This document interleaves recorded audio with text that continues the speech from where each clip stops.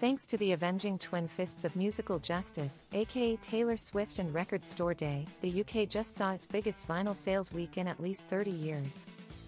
Data from the Entertainment Retailers Association, ERA, shows that 269,134 vinyl albums and 37,656 vinyl singles were sold in chart week 17, adding up to a total of 306,791 records, the highest since the current official charts company began tracking sales in 1994.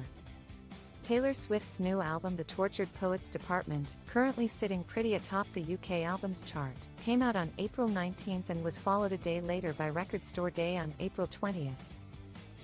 Vinyl copies of TTPD reportedly accounted for 24.7% of the week's record sales numbers, while exclusive RSD vinyl made up an estimated 37.2% of the market. Indie record shops were first to realize that the growth of streaming would paradoxically provide an opportunity for the most physical of physical formats, and vinyl has sat at the heart of Record Store Day's celebration of indie record shop culture since 2008, said ERA CEO Kim Bailey. Taylor Swift has long been a supporter of indie record stores and served as Record Store Day's global ambassador in 2022, she added. Her support has undoubtedly helped drive even more younger fans to indie record shops, helping sustain the stores which are one of the most vibrant elements of the music ecosystem. Drew Hill, Deputy CEO of Utopia Music, which oversees the UK's largest distributors of physical music, enthused, even considering the extra push from Record Store Day and Taylor Swift. The idea that vinyl can rack up a week's worth of pre-digital era sales shows physical music can stand tall alongside streaming. By continuing to breathe new life into record retailers up and down the country, music fans' long-abiding love affair with the format is placing it back at the heart of release campaigns from world-leading superstars.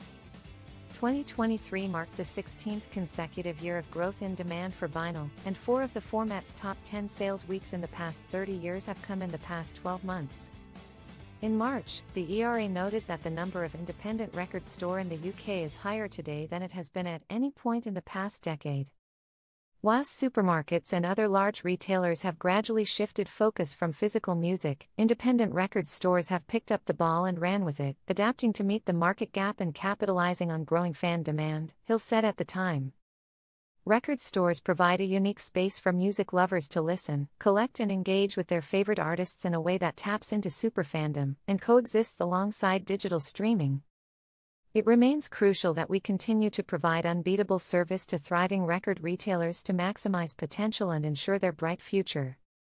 HMV reopened its flagship store on London's Oxford Street last year, and the fondly remembered music retailer store just relaunched after 20 years.